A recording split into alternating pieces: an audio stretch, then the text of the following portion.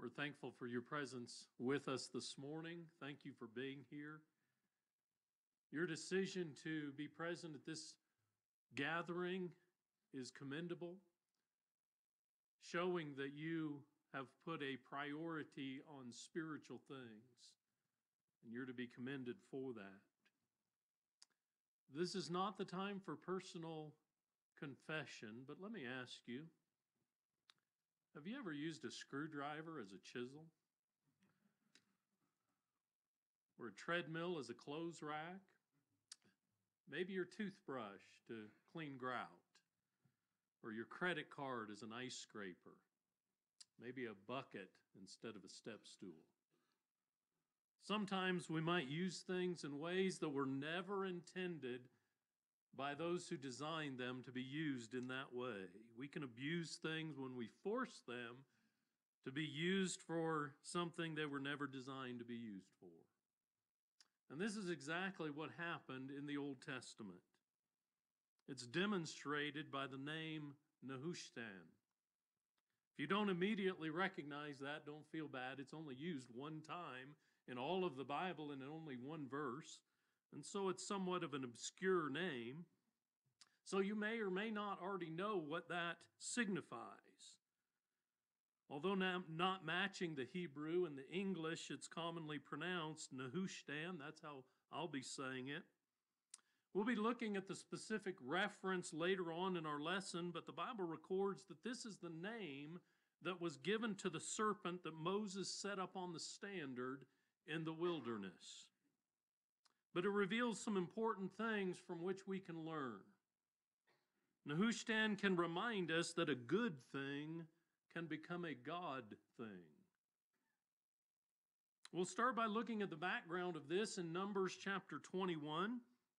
This is in a time when God has delivered the Hebrew nation from Egyptian slavery. He has miraculously saved them from the Egyptians. They have walked through the Red Sea on dry ground. But then after a lack of faith in God to give them the victory in the land of Canaan, they began wandering in the wilderness. And this is where they are now. God's people are wandering in the wilderness. They have been there for about 39 years, and so they're reaching the end of their journey. They're currently camped at Kadesh, northeast of Mount Hur. But God is still with them. He's still leading them, and they can see that pillar of smoke in the day and the pillar of fire at night. He's still speaking to them through his servant Moses. And God has been providing for them throughout this whole journey. Water, manna, quail. He's taking care of every need they have.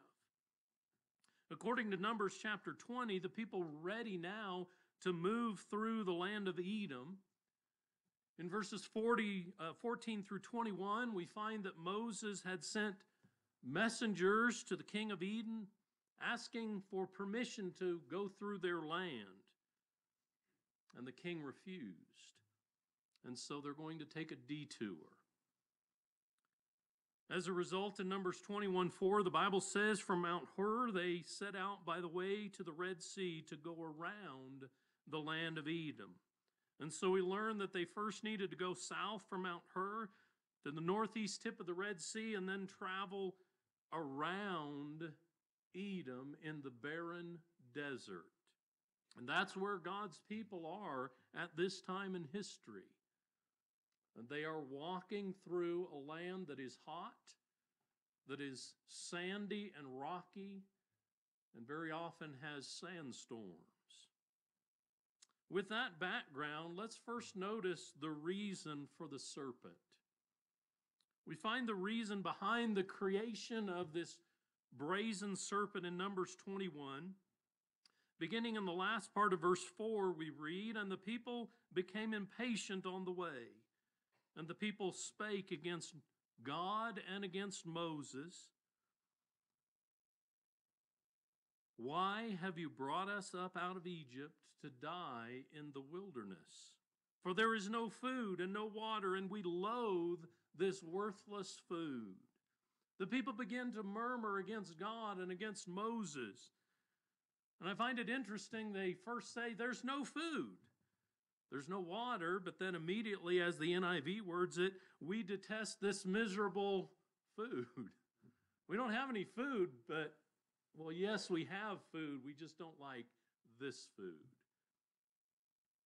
God is still providing manna, but they speak out against his provisions. And God was not pleased with this. Verse 6 says, Then the Lord sent fiery serpents among the people, and they bit the people so that many people of Israel died. Here we find the reason behind the serpent that is about to be made. It is their complaints. They are murmuring against God. They're not satisfied with what he has provided. Their hearts are turned against the divine provider. They were rejecting God, murmuring against his goodness. We don't have much information about these fiery serpents. All we know is that they're called fiery. And that may indicate, sometimes the word fiery just means red, so maybe they were red in color on their skin. Or it may refer to the pain of the bite. It may have been that the victims felt like they had been burned when they were bitten. But because of these serpents, the text says that many people died. We don't know what the number was, but it was significant. The people had brought this punishment upon themselves. They were dying. Why? Because of their own complaints. And that should remind us that when God gives us what we need to have hearts filled with gratitude. As we move on in the text, we also find the purpose of the serpents. Because of these deadly, fiery serpents, the people cry out to Moses. Look at verse 7. And the people came to Moses and said, We have sinned, for we have spoken against the Lord and against you. Pray to the Lord that he may take away the serpents from us. So Moses prayed for the people. And the Lord said to Moses, Make a fiery serpent and set it on a pole, and everyone who is bitten when he sees it shall live.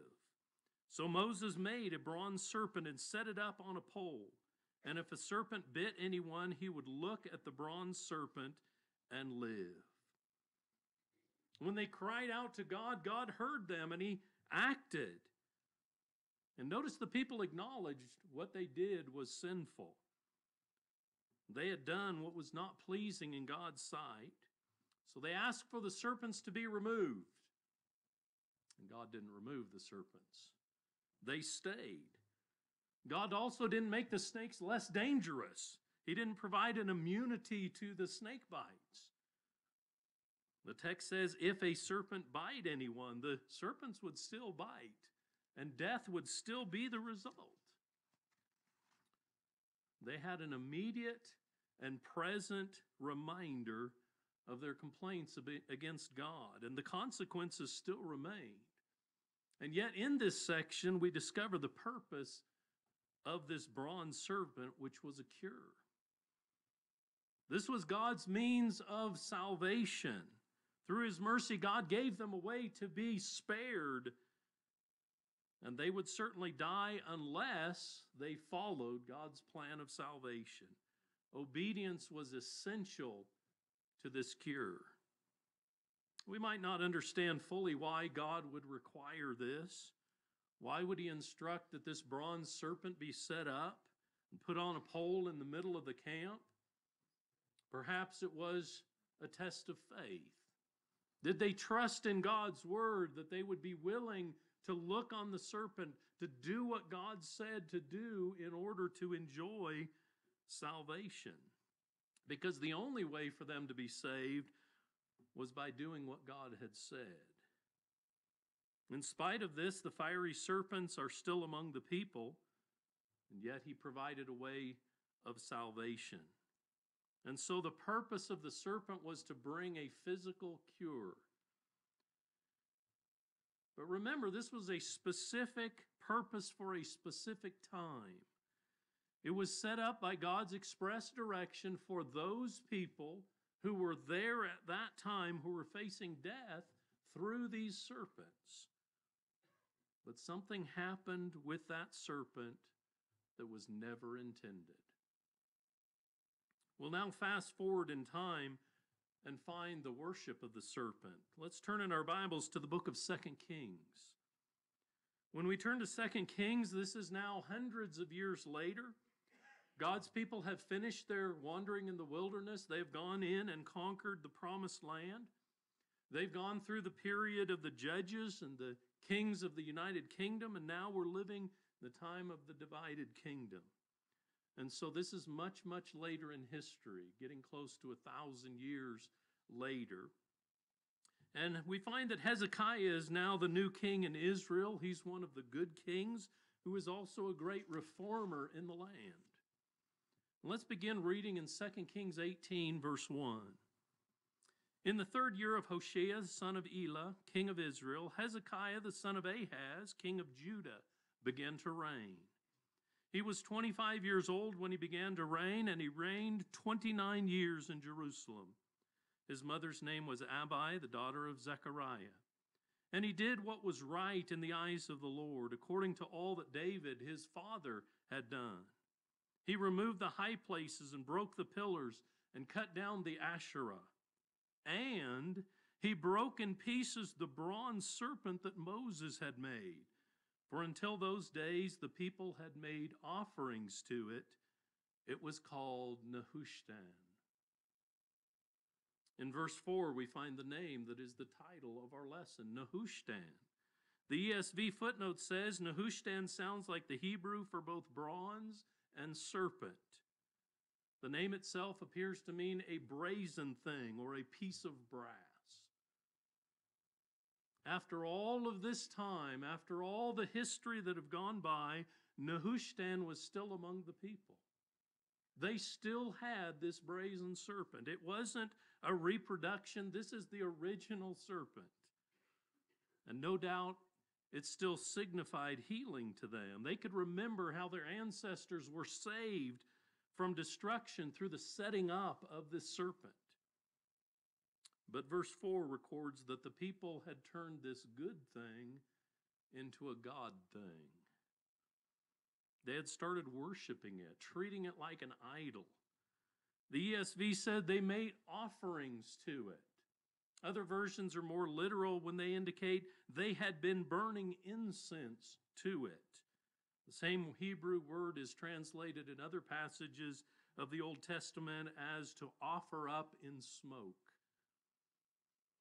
In addition, notice the Bible says until those days, and from that phrase we get the idea that for a long time they had been burning incense to this brazen serpent.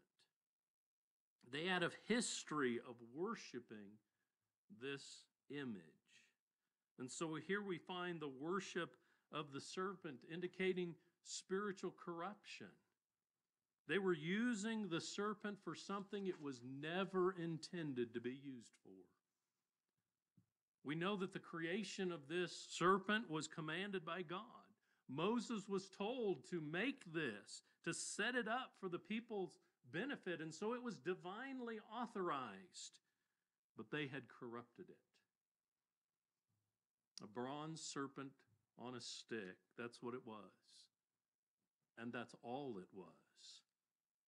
Just a brazen thing, but they were treating it like it was more than that, and that's why Hezekiah broke it into pieces. God had blessed the people, but their focus was directed away from God. It was placed on the physical thing that Moses had set up. What was the source of their salvation became a source of separation from God. But the same thing can happen in our lives. It's sad that in the minds of many people, idolatry is something that is just in the Old Testament. I mean, we don't have idolatry anymore.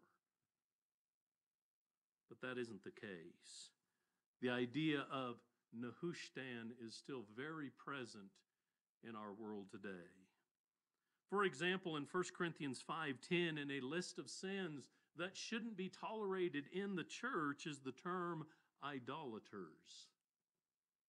In 1 Corinthians 10:14, Paul told those in the Corinthian church, "Therefore, my beloved, flee from idolatry."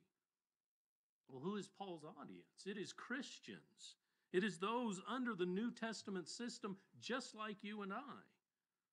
And he warned them about idolatry. When John ends his first epistle, the last thing he says is, "Little children, keep yourselves from idols." In regard to this, Marvin Vincent, in his word studies, writes of this word idols and says, strictly images.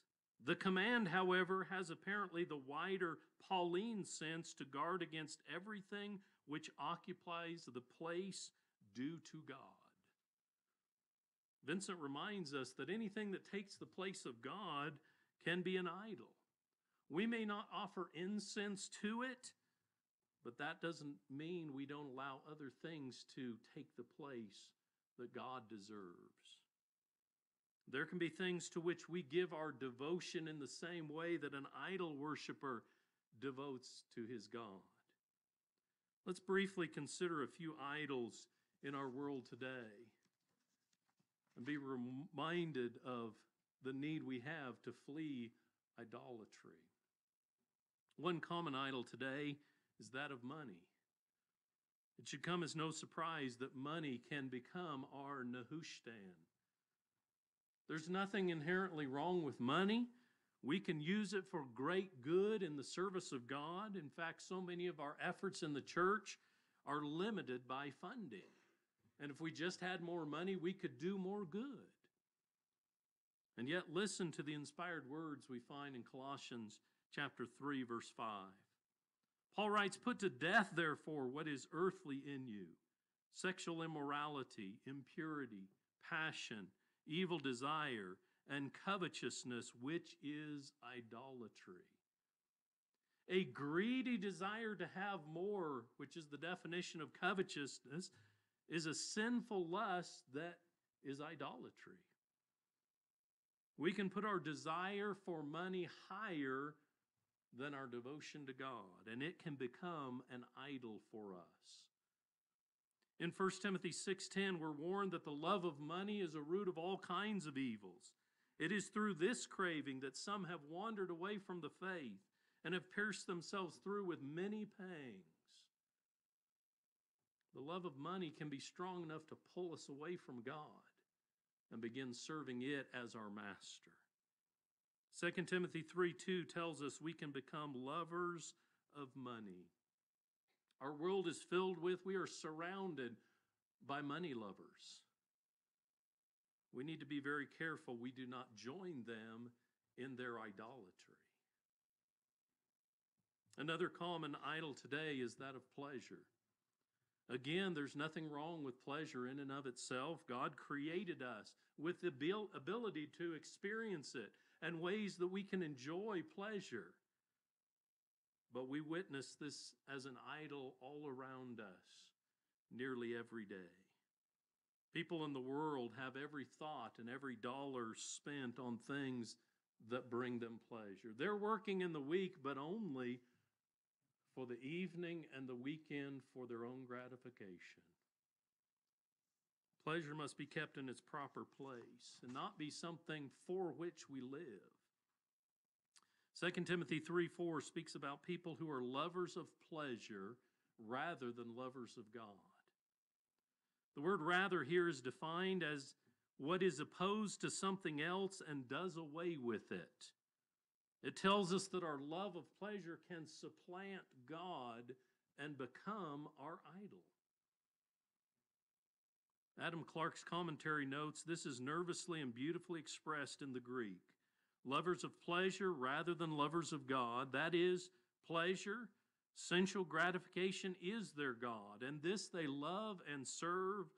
God they do not. This describes people who have made pleasure their idol. It is their Nehushtan. Another common idol is family, and certainly we would agree that family is a great blessing from God. It's something He established, and so it is a good thing. But we need to be on guard that family does not become something that it was never intended to become. In 1 Samuel 2, verse 29, the prophet brought the words of God to Eli and told him, "You honor your sons above me." Those are God's words. That was a serious charge. Eli had elevated his family to a place that was higher than God's, and God is saying, you can't do that. Yet how many modern parents in the church do the same? How many place a greater emphasis on the secular things of their children above their service to God? In Matthew 10, verse 37, Jesus recognized this danger, and he says, "Whoever loves father or mother more than me is not worthy of me. And whosoever loves son or daughter more than me is not worthy of me." We can devote to our family what rightly belongs to God. What about when Christians forsake the assembly in order to feed and to entertain family that has come into town?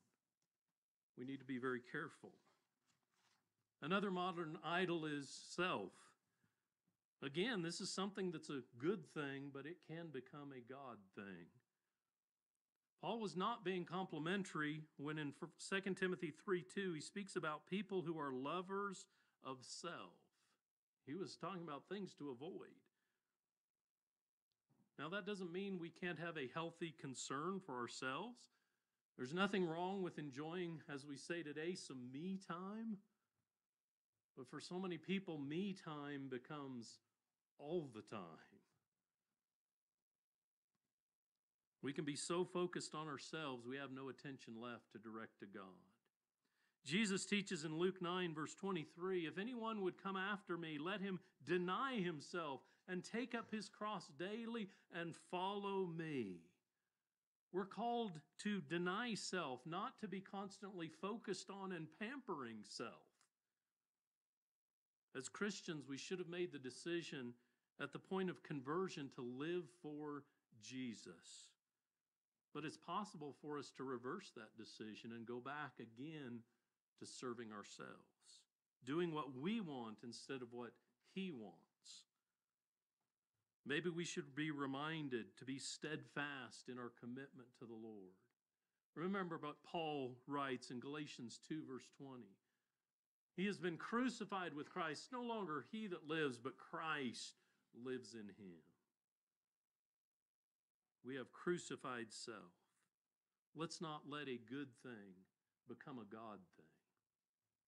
There are many other possible idols: entertainment, personal appearance, comfort, relationships, technology, employment, status, and the list goes on and on. So how do we identify a possible idol in our life? Let me suggest 3 that will indicate this usually. We can ask, what gets the most of my attention? What do we think about all the time? What occupies our minds? Number 2, what gets our affections? Where do we find our greatest joy? Where do we find the most satisfaction? And number 3, our energies. Where do we devote the most of ourselves? Is it in the service of God or something else? There are many things that can corrupt our dedication to God, that can become our Nehushtan. Let's not let that occur in our lives. As we bring the lesson to a close, let's consider now the New Testament and look at the likeness of the serpent. In John chapter 3, we find Jesus having a conversation with Nicodemus. The two are having a discussion. Jesus tells Nicodemus about the new birth and about the coming kingdom. And in John 3, verses 9 and 10, the Bible says, Nicodemus said to him, "How can these things be?" Jesus answered him, "Are you a teacher of Israel, and yet you do not understand these things?" This man would have studied the Old Testament. He would have known about the fiery serpents and God's plan through the serpent being lifted up to save the people.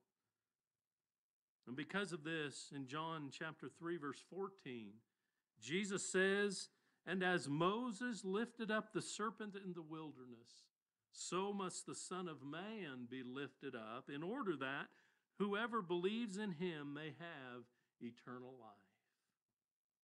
In the Old Testament, physical healing was available through the lifting up of the serpent. But in the New Testament, we can have, through the lifting up of Jesus, not physical salvation, not even spiritual salvation, but eternal salvation. We're familiar with verse 16. "For God so loved the world that he gave his only Son, that whoever believes in him should not perish, but have eternal life." That's why Jesus was lifted up. Today, whoever complies with God's plan of salvation will be saved. Remember, with Nehushtan, nobody had to perish. They could look at the serpent that Moses set up, and they could be saved. No one had to perish. Under the New Testament system, because of Christ, no one has to perish eternally. Through the sacrifice of Jesus, we can be freed from the punishment of our sins. And so there are great lessons in these passages for us. Lessons that bring great teaching. As we look at the New Testament, what about Jesus? Jesus is the one who brings salvation to all who will obey. We need to recognize it's possible for us to take something good and use it in a way that God never intended, turning that good thing into a God thing. Today, are we keeping a serpent somewhere? Do we have our Nehushtan that's getting all of our attention, all of our devotion, all of our time, that should be devoted to God? Nehushtan, with a New Testament perspective, it's not about a serpent. It's about the Savior. It's about Jesus being lifted up for all men to be saved. It's ultimately about life that will extend beyond the grave. In the Old Testament, God didn't take away the serpents. Today, God doesn't take away temptation. Back then, God didn't make them immune to snake bites, and he doesn't make us immune to temptation. What God does is provide a way of salvation. Today, that way is to look to the one who was lifted up on the cross. Today, if you haven't looked to Jesus for your salvation, today is the time. Today is the time for you to get rid of all of the other idols that may be in your life and devote yourself to Jesus. Maybe you've done that, but you've allowed other things, even good things, to draw you away from your dedication to Christ. Today's the time to come back. If you need to get rid, to break in pieces your Nehushtan, and look to the one who was lifted up on the cross, why don't you do that today, even right now, as together we stand and sing, "Will you come?"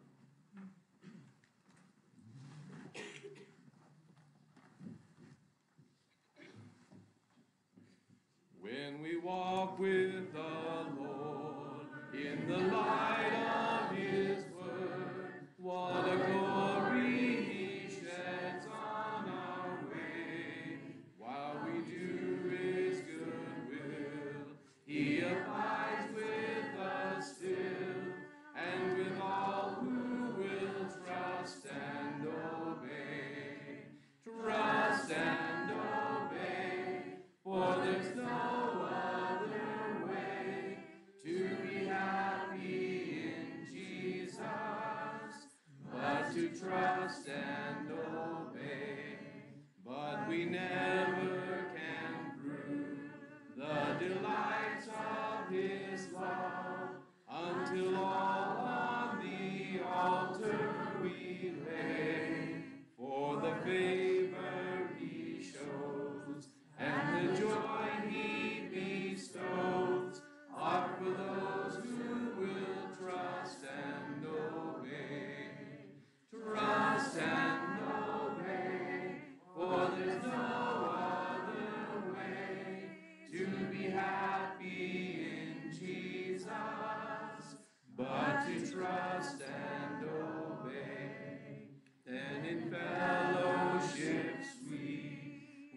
will sit at his feet, or will walk by his side in the way.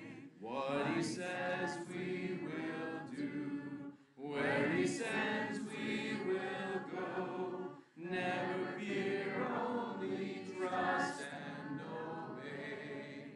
Trust and obey, for there's no other way to be happy in Jesus, but to trust and obey.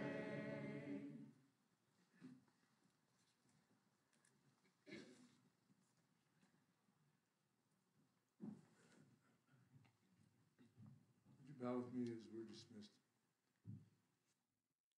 Our God, our Father in heaven, we are always grateful for the opportunity to gather together as a body of your people and worship you. We're so grateful, Father, for the privilege it is to be called your people.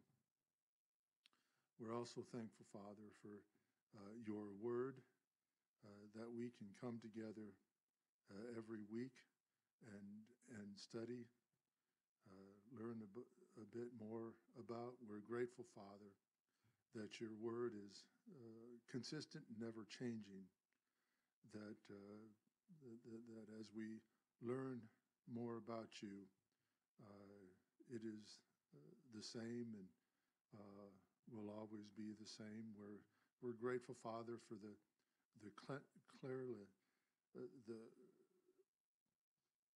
how your word is so clear,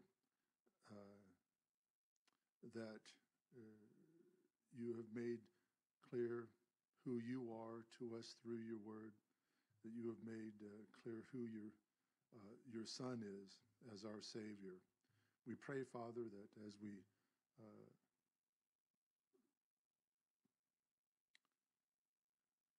looked through the scriptures this morning, that we can understand that you are the only one that is worthy and deserving of our praise, of our devotion. We pray, Father, that we can always hold that in our mind, that we can only, that we'll understand to only worship and dedicate our lives to you, that we understand your Son is the only one who we can turn to as our Savior. We're grateful, Father, for this congregation here, that we can assist one another in our spiritual walk. We can assist one another in understanding and acknowledging you as our God and recognizing your Son as our Savior. This is our prayer in Jesus' name. Amen.